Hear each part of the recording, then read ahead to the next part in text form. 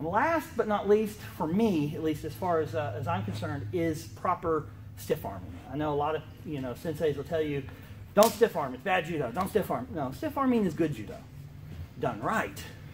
Defensive stiff arming is bad, but the proper application of a stiff arm can stop a throw or an attempted throw in its tracks. So when I have a good mechanical grip here, I need to make sure that my wrist is mechanically sound. And this comes a lot from the striking martial arts. If I were to do a reverse punch on William, I would want to strike in a way that my bones of my forearm and the knuckles of my hand line up when I strike, so that the wrist doesn't buckle, right? Same thing when I grip here and I want to put a stiff arm into him, I want these to line up, right? So one of the stiff arms that I love is the hand turns over here, the elbow stays bent, and you are just striking. It's like a cross, okay? So you're here, it's tight, and in.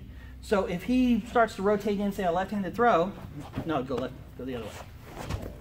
Right there, he's going into my stiff arm.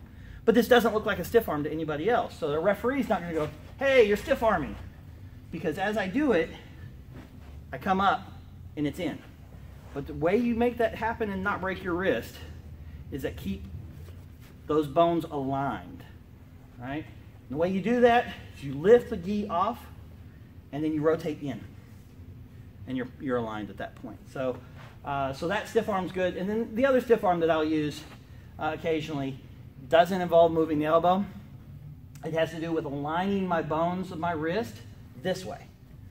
And what this is if we're grip fighting, he's coming up for this one here, and I want to break that off, I just push it that way, here.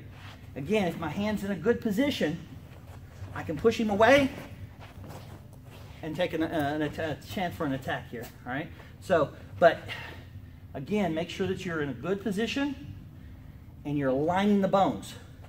If I try to push him with my bones not aligned, I run the risk of fraying my wrist. Sorry.